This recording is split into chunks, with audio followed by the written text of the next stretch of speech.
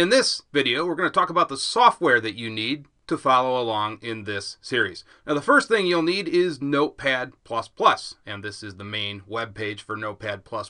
I will provide this link in the description of this video, and all you have to do is hit this download link right here, and then it will take you to another page, and then you just download the current version. It's a very simple install. It should only take you a few seconds. There's really not a lot to installing Notepad++.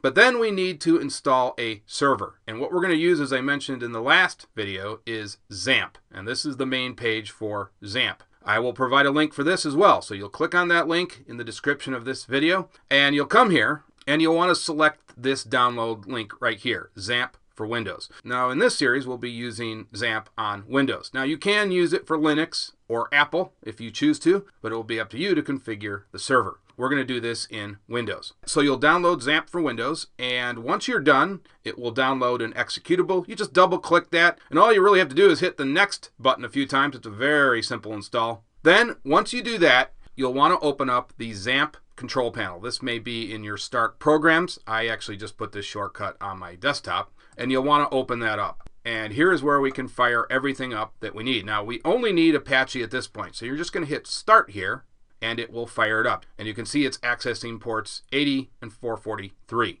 Now if you do have a port conflict, then you'll have to resolve that. So for instance, if you have another program out there that's using a port that Apache needs, you'll have to stop that service. But you'll see down here, you'll get a message, and it will tell you that it's running, and it will be green, highlighted in green, to tell you that it's running. If it has a problem, it will give you all these nice little error messages.